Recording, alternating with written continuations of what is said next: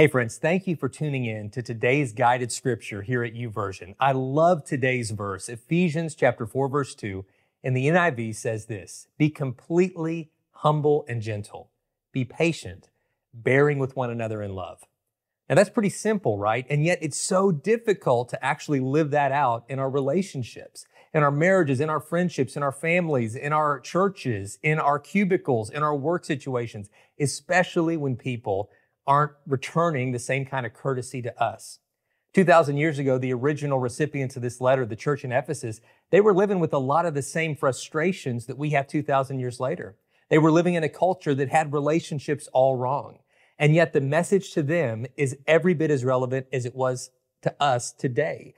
God's word is absolutely timeless. And I love that about God's word. God wants us to thrive in our relationships. And essentially, what this verse is reminding us is don't treat people the way people treat you.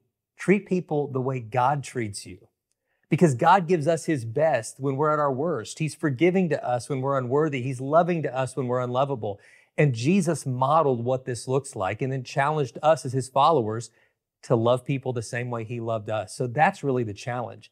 And that's not something we can do at our own strength because our selfishness gets in the way. But when we ask the Holy Spirit to guide us, when we ask God to help us to have the heart of Jesus, He really, really does.